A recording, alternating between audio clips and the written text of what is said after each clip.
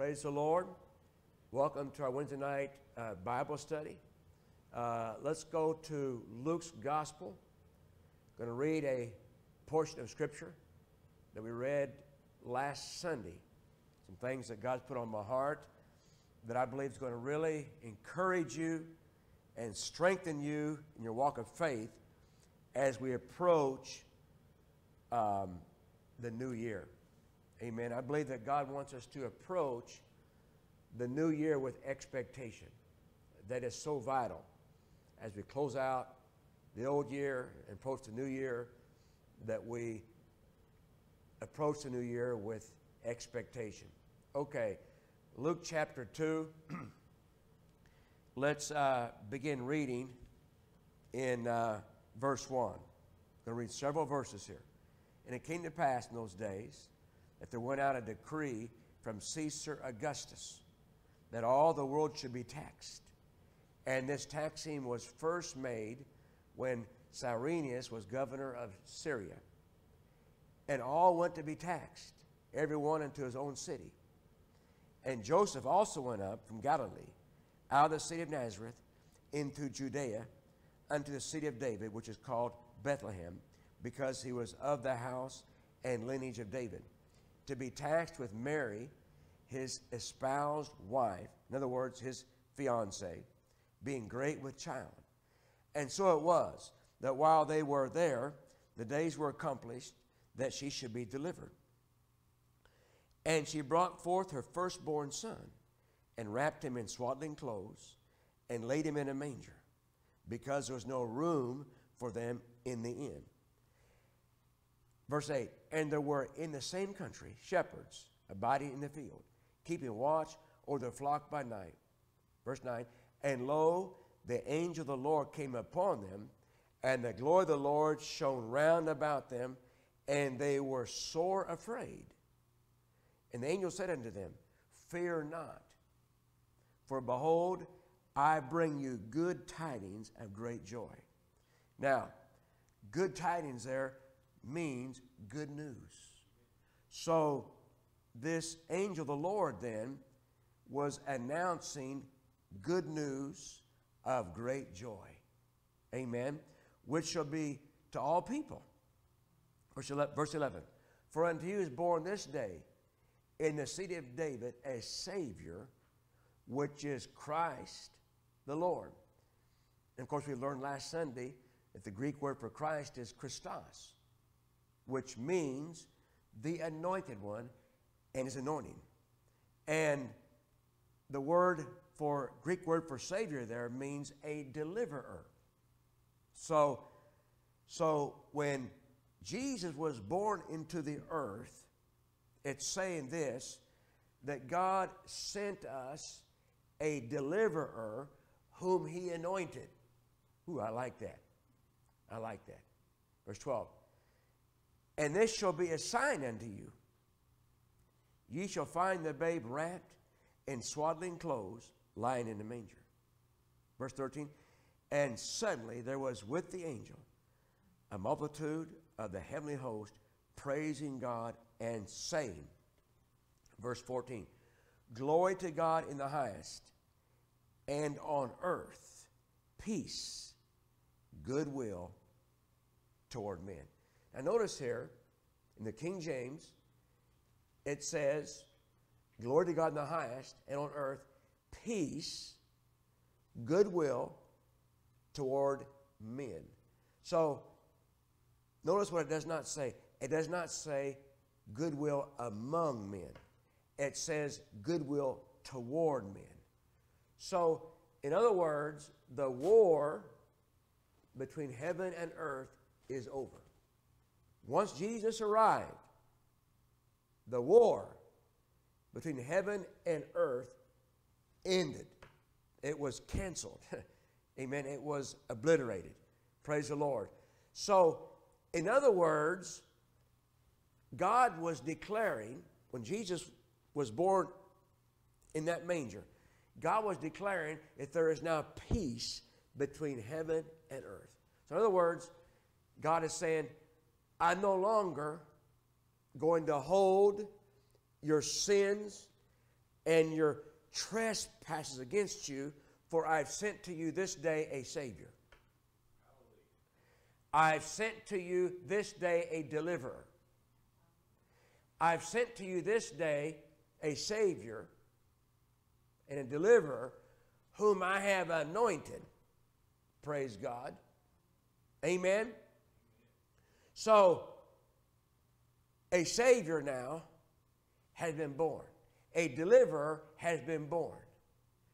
God's anointed one has been born and is alive upon the earth. Hallelujah. Isn't that exciting? So the angel of the Lord then is making this announcement. He's announcing this good news. Praise the Lord. This is good news to all the world. Amen. Now,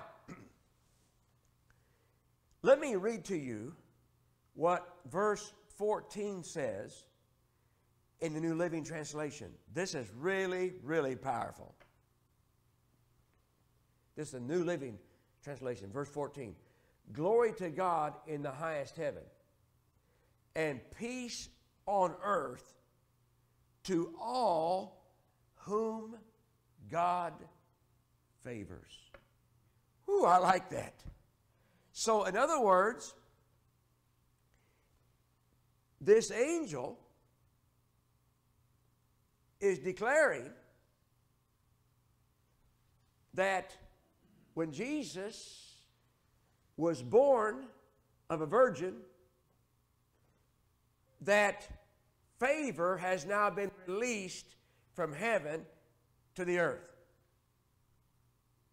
Is that not exciting? Hallelujah. So, in other words, when Jesus came into the earth, God was extending favor to all of mankind. Praise the Lord. Amen. So in other words, this angel is declaring that God is not mad at anyone. God is not upset with anyone. God is not holding anyone's trespasses against them any longer. For I have sent unto you a Savior. I've sent unto you a deliverer, someone whom I have anointed, and through this anointed one, favor is now being extended to all of mankind. Hallelujah. Isn't that powerful? Praise God. Now, Jesus declared the same thing a couple of chapters later, once his ministry was launched. So he went from the manger then to his public ministry, okay, and made the same announcement, essentially, that this angel made. Now go to the 4th chapter of Luke's Gospel, and you'll see it. You'll see it. So Jesus here in the 4th chapter of Luke is confirming or substantiating, if you will, what this angel had just announced at his birth. This is really, really powerful. Really, really powerful. All right, Luke chapter 4. Let's begin reading verse 16. It says, Jesus came to Nazareth, where he'd been brought up. And as his custom was, he went into the synagogue on the Sabbath day and stood up for to read.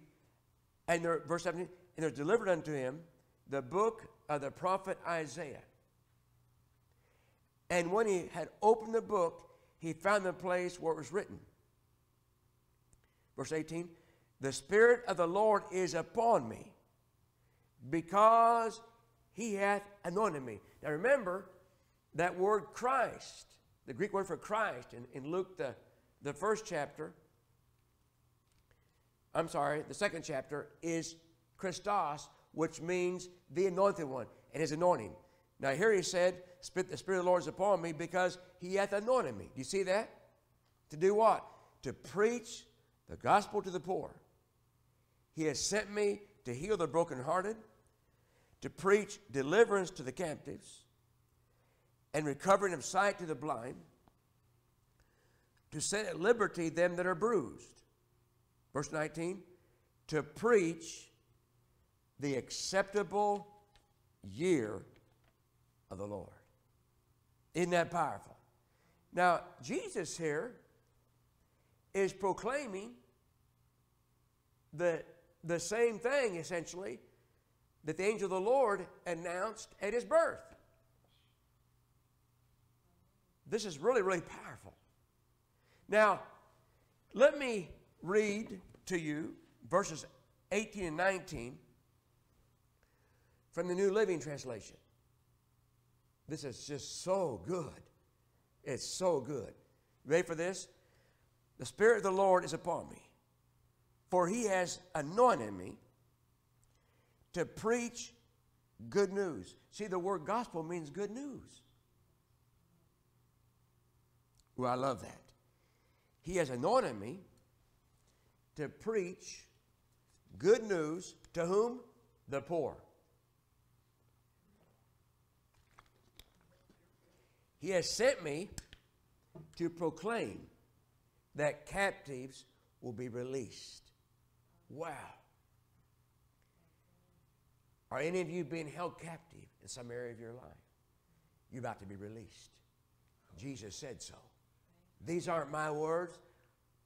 I'm simply telling you what he told me to tell you and reading to you what the Bible says. If you're being held captive in any area of your life, I have good news for you. You're about to be released. So it says here that he sent me to proclaim the captives will be released, that the blind will see, that the downtrodden, have you felt downtrodden ever? That the downtrodden will be freed from their oppressors. Debt can be very oppressive. You're about to be freed. Now listen to this. Listen to this. This is verse 19 now in the New Living Translation. And that the time of the Lord's favor has come. Hallelujah. Hallelujah. So when God sent Jesus to the earth, he released his favor to all of mankind through the anointed one. Amen? Can you say amen to that? Amen. So let me say this.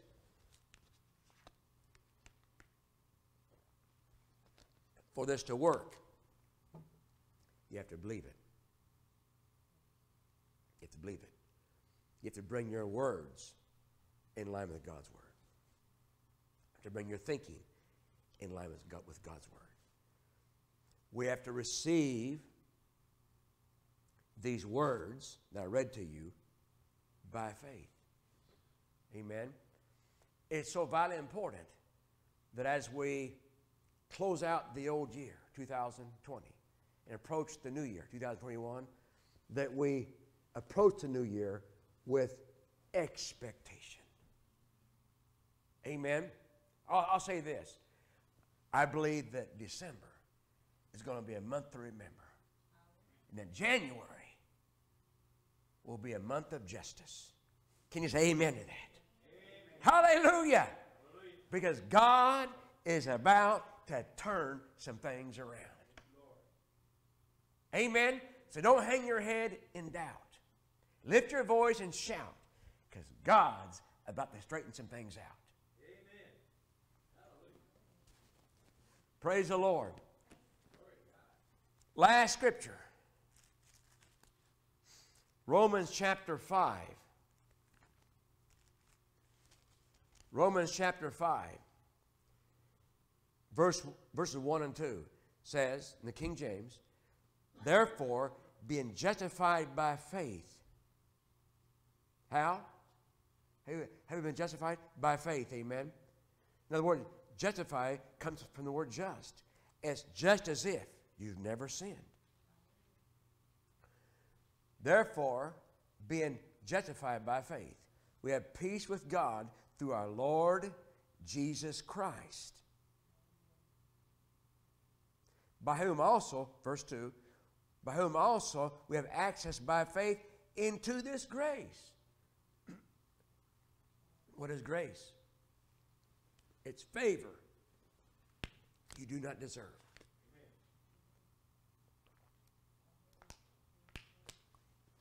It's favor you do not deserve. So we have favor, don't we? Where we stand and rejoice. Say rejoice. Rejoice in hope. Say in hope.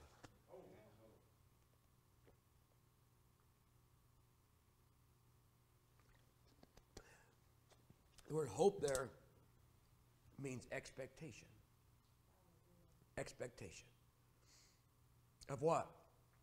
The glory of God. That's the goodness of God. Amen. So as we close out the old year and approach the new year, get your expectation up as high as it will go. Be expecting God to turn some things around. Amen. Expect God to change rules, to change laws in your behalf, just because you have favor with Him. Expect things that have not been working out to all of a sudden turn in your favor. We're talking about something that's supernatural. See, favor is part of the blessing. Notice it says here in verse 5,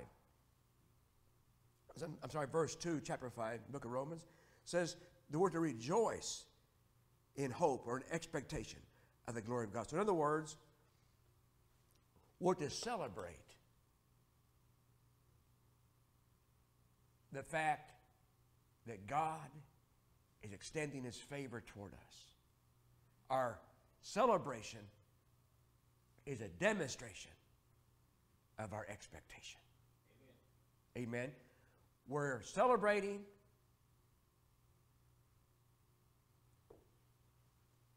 God's favor that's been extended toward us through the Anointed One. Even though we have not seen the promise being fulfilled yet we are approaching it. We're approaching the new year with expectation. And so our celebration is a demonstration of our expectation. Amen. And I just believe that, praise God, we're going to see that some things happen in the new year suddenly. It's already started. It's already started. December will be a month to remember. Amen. Glory to God. Let's stand up. And I want you to, I'm going to speak the word for word blessing over you. And I want you to receive it with expectation. With expectation. Amen. Because this is the word for word blessing that God gave to Moses. And Moses gave it to Aaron and his sons. And Aaron and his sons spoke the word for word blessing over the children of Israel. Amen. And God never changes. This is still His will for you and for me today. Amen. So are you ready? Father, in the name of Jesus, I break the curse of the law from off of every family represented here tonight. In Jesus' mighty name, I break every generational curse in Jesus' name. I rebuke curses that have been spoken over them or curses that have come out of their own mouths. I rebuke those curses right now in Jesus' name. In the name of the Lord Jesus Christ of Nazareth, I say and I declare and I decree, the Lord bless you and keep you. The Lord make His face to shine upon you and be gracious unto you. The Lord lift up His countenance upon you and give you peace. And the Lord shall put His name upon you, and He will bless you in Jesus' mighty name. Amen. Now let's just thank Him for it. Let's just thank Him for it. Hallelujah. Thank you, Lord. Thank you, Lord. Thank you, Lord.